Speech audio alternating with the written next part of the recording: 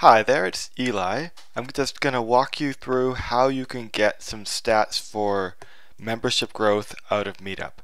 So log into Meetup and go to your page. Then all you need to do is click under More and click Stats. Boom! And then here you'll see that there are two sections of tabs. What we want to get is total and active members. And then we want to show the time zone of all. Aha!